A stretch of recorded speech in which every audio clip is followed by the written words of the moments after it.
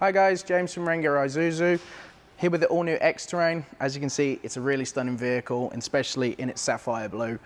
It's got the larger front grille, all sort of darked and blacked out now, as well front parking sensors to make it that bit easier when you're going into your car park. You've got your stunning flared arches as well with the black wheels, which comes standard on an X-Terrain. Running boards as well, you'll always get those on an X-Terrain, and on the inside, leather interior. You've got your larger 9-inch infotainment screen, your leather-bound steering wheel, and of course, your reclining electric seats on your driver's side. So plenty of comfort, especially in this leather interior that you get in here. Very easy car to drive, really comfortable on the road, especially with its electric steering rack. So much easier to drive than previous models. The full spoiler kit installed on the back as well, just for that extra bit of style, and then a full roller track lid on the top.